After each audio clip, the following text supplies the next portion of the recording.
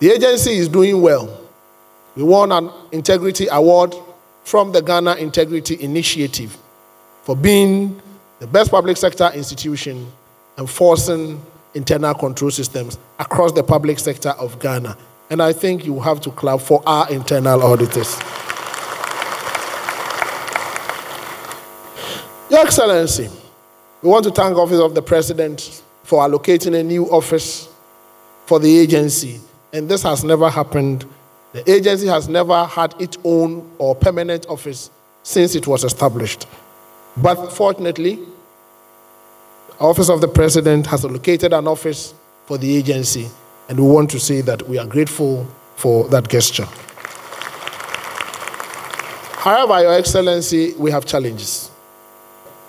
The Internal Audit Service Bill that would bring all internal auditors across the country under one umbrella, so our independent objectivity, confidentiality, and professionalism can be guaranteed, is still on the table of Parliament.